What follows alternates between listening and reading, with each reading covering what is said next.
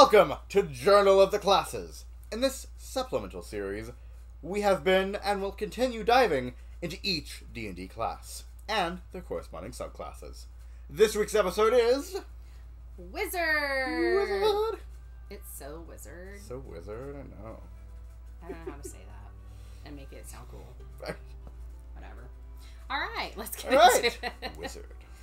Learned mages of great power, wizards comb through the secrets of the multiverse and are supreme magic users, defined and united as a class by the spells they cast. Sound like anybody familiar? Sound like anyone familiar? Someone that might be a little strange and unusual? Blade singing. Weird start, but alright. A form of magic that integrates swordplay and dance with the ability to manifest a spirit sword. From their very souls, blade singers are dangerous, yet seem on the surface to be quite the opposite. Well, yeah. So it's like, don't judge a blade by its singing? Order of the Scribes! Order of the Scribes. Forsaking magic for the academic pursuits of wizardry. That's like anybody in Hogwarts. Okay. Is a noble deed and one required to keep the study of magic alive. Ooh. We're looking at you, Nicholas Flamel. That's where the Order of Scribes comes in. Bookish and intelligent, the scribes record discoveries in magic and technology so future wizards may further their studies. If it's not in the archives, it simply does not exist. That's a quote by Jocasta Nu. We see you, Jocasta Nu. We see you. It exists. Let's go talk to Yoda. Let's go talk to you, right? So he can berate us for losing Lost plan. a planet, Master Kenobi has. Oh. That's a bad Yoda. It's a real bad Yoda. It was intentionally bad, but still. Abjuration. These wizards specialize in magic that blocks, banishes, or protects.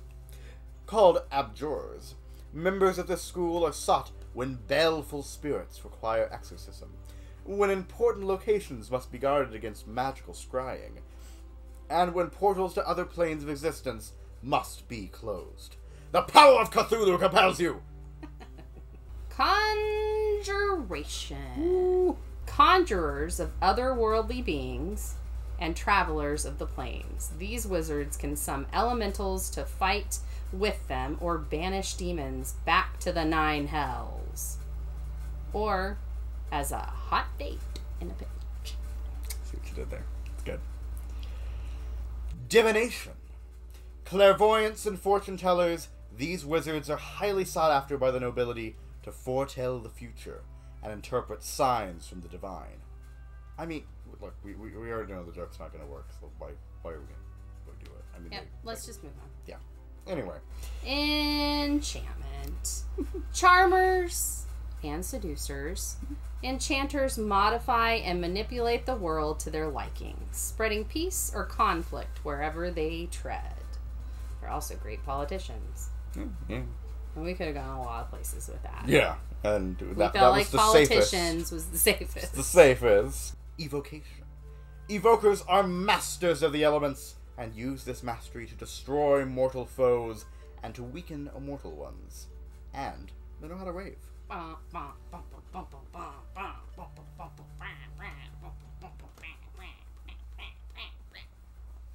need a whistle.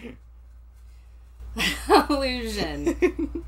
I'm illusion. Illusion. And this is glamour.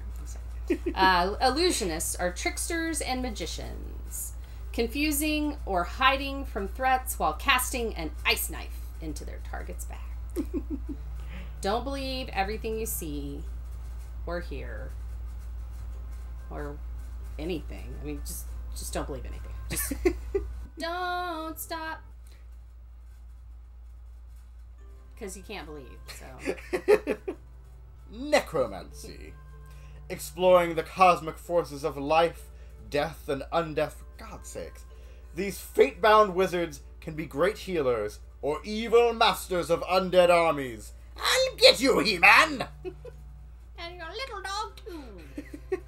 I mean, your battle cat, too. Your battle cat, too. Transmutation. Ooh.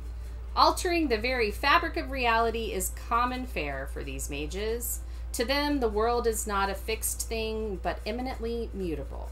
And they delight in being an agent of change. So we really should cross out change and just say chaos. But their personalities are very rigid because, you know, all the chaos. Right. I mean, You gotta have something. There's something there. War magic. Battle mages are formidable. Specializing in abjuration and evocation, they are geared for war and act as super weapons on the battlefields of petty wars or titanic struggles for the fate of the world. By the way, the password is strongest Avenger. And that is Wizard. So... You know what that was? That was Wizard. There we go. That was Wizard. I have been SHDU. I have been... Frey. And we will see you next time on Journals and Classes. Bye!